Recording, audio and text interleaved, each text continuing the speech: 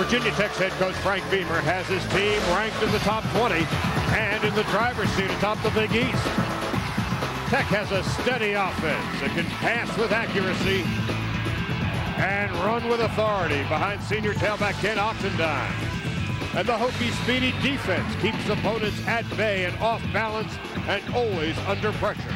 With a win today, Frank Beamer keeps his team's title and bowl hopes on track. Miami and Virginia Tech next.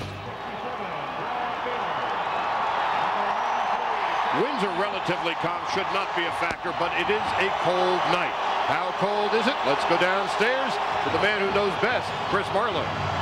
Charlie, it's very, very cold right now. It's been raining off and on for the last couple of days. However, the field has been covered, so that won't be a problem. Now, one story we're going to be covering very closely